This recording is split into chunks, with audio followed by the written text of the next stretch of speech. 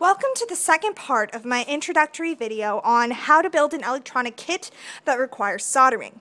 In the first part of this video, I reviewed the basics of soldering and some safety precautions.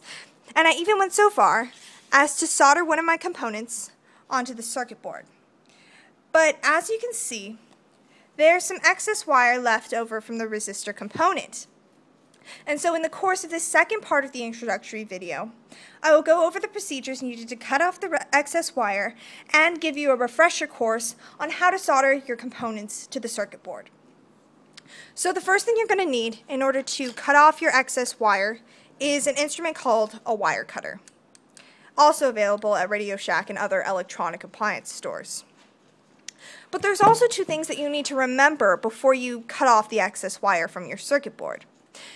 First thing is that you have to check to make sure that your component is securely soldered and secure to the circuit board. And the way you do this is by moving your finger and seeing if the joint moves or if it's stationary. And if it's stationary, then you can go ahead and clip off your excess wires. But the second thing you have to remember when clipping off your excess wires is that the wire acts like a wick to guide the solder to the correct joint. So you want to make sure that you keep enough wire so that in the chance that your joint component is incorrectly soldered and needs to be soldered again, you can do that and you have enough wire in order to do that correctly.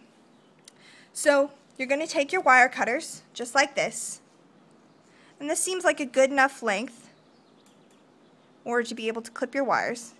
And you're just going to clip one, clip two. You left enough wire so that in case you need to solder again, you can.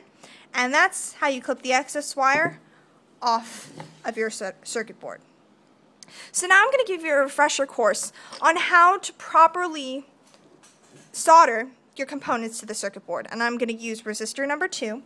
So you're going to take your manual, because you can never be too careful, and you're going to review the striping pattern necessary for the resistors. So resistor number 2 uses a striping pattern of brown, black, and orange.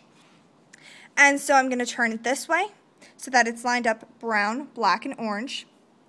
And I'm going to very gently bend the wires of this component like so. Like so that they'll fit the holes in the corresponding R2 slot in your circuit board, which is right here.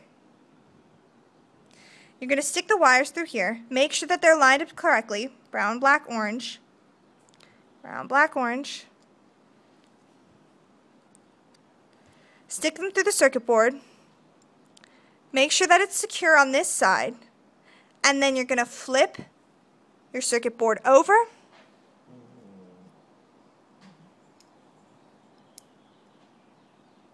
Use gravity as your friend once again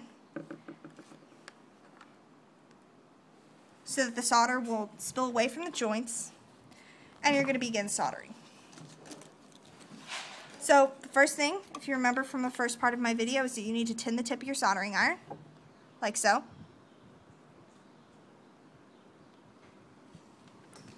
Wipe the excess on a wet sponge, and you're ready to solder. Going to heat the joint.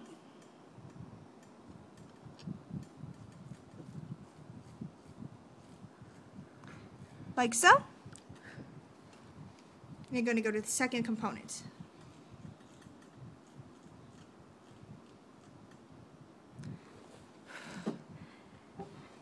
Now we have to clip off the excess wires from this joint as well. So we're going to use the thing that we just learned on how to secure, on remembering when to clip off your wires.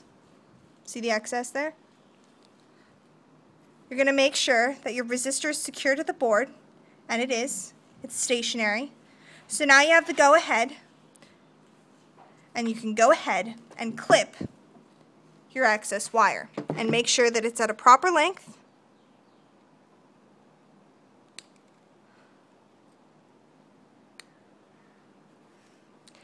And that's how you solder.